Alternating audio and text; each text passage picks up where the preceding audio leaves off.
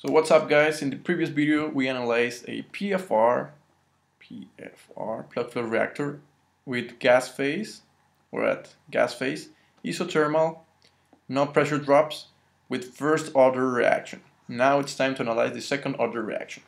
And the only thing here is that mathematics get a little bit more complicated, but it's still no problem, or at least it's kind of easy to model. We want to analyze the effect of change on moles. So for example, I have A and it's turning to 2B.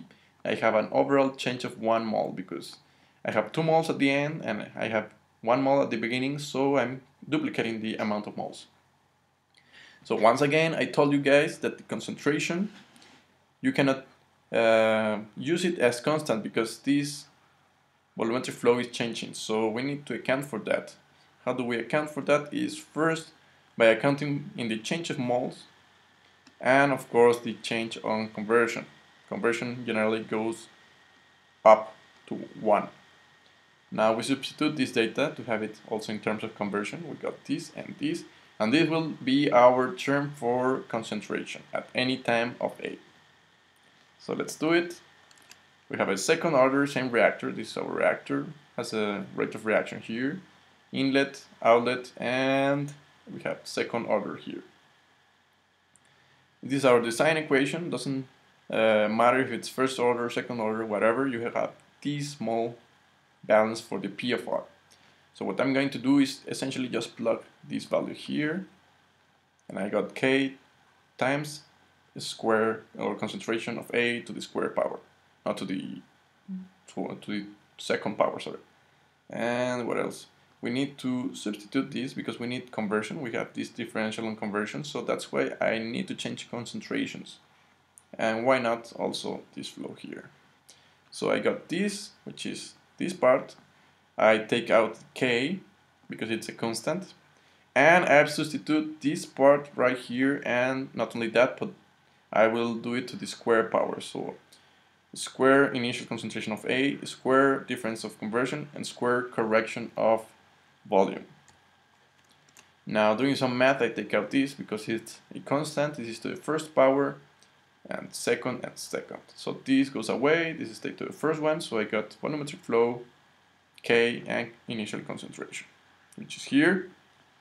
I use the integral from appendix A7 from my book, Scott Fogler's book, and it's solved like this. If you don't believe me, you can do the math. I actually didn't do it, I just copied the solution, and you have this 2 times epsilon times 1 plus epsilon. Remember, epsilon is mole fraction of A, or initial mole fraction of A, times the change in moles. Natural logarithm of this difference plus this part right here plus this part right here. So these two guys are, let's say, because or due to the second order reaction. And I don't want to analyze that much the analytics of this or the solution. You just need to plug numbers. Normally you will have a volumetric flow given, yes. Will you have an initial concentration? Yes. Will you have decay? Hopefully yes. Do you have conversion? No, actually conversion, you propose it, you know, it's from 0 to 1. And epsilon is, as I told you before, this value here. So this value, you can calculate it because it's also constant from the initial concentration, and this guy here. So essentially you have everything to solve a volume versus conversion. That actually is what I've done here. Not only that, I included many, or at least 4 changes in epsilon. So our base case is the green one. It's when epsilon equals 0, or when it's a liquid phase. So we have this. Perfect.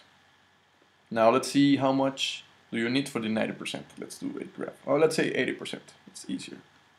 So for 80% you need, it's actually so small. It's, let's say, maybe 10 cubic meters. For the red one, which is you decrease the amount, so maybe A turns into half B, we are losing half moles. So the red one will be this one, and you need, let's say, 5 cubic meters. Now, you can see as the first order, it's also the same, but this is more drastically. Before, we got small volumes, and now you can see it's huge amounts of volume. Why? Because of the dramatic change of concentration. You know, concentration depends directly on the function. Let me go back. Yeah, here. So if this number is 1, you have no problem at all. Actually, 1 times squared is equal 1. And you have no problems and will be as the first order. But what happens when epsilon is not 1, but let's say it's 1? You will get a 2, and 2 times, or 2 to the square power is 4. So just because you change epsilon in 1 unit, you're going to have a 4-time change here. And imagine epsilon equals 3, you will have 3 plus 1, okay, maybe you have something about like that. You can see how it goes exponentially every time. So that's why as epsilon goes or increases, this graph goes faster and faster to the left until you will need almost infinite volume to satisfy that conversion.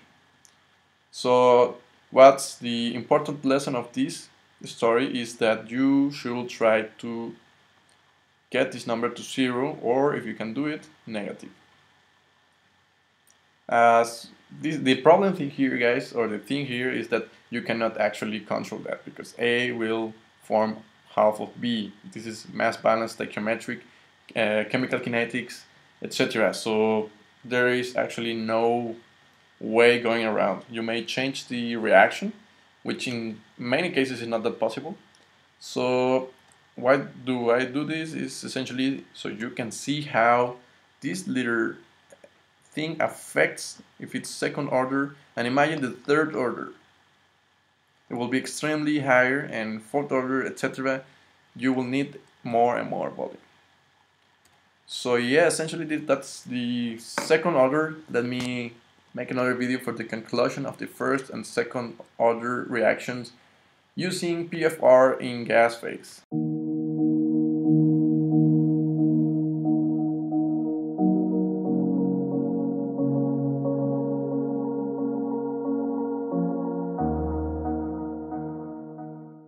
What's up, guys? It's me, Chemical Engineering Guy. So if you like the video, why not push the like button? It really helps me to know if you're liking the videos, or if I should be changing something, or I should be adding something, taking out content, whatever. Also, sharing is caring. So if you got any kind of friends, teachers, colleagues, or whatever kind of person that might be interested in this type of content, why not share it?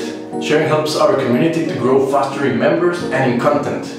If you want to keep track of my activity, videos, uploads, experiments, playlists, whatever content I'm getting on YouTube, be sure to click the subscribe button. Subscribing to the channel is totally free, guys. My dream is to create an online academy of chemical engineering, where everyone can access it in the world. Imagine a place in which the student, the teacher, and the engineer get the best of each other.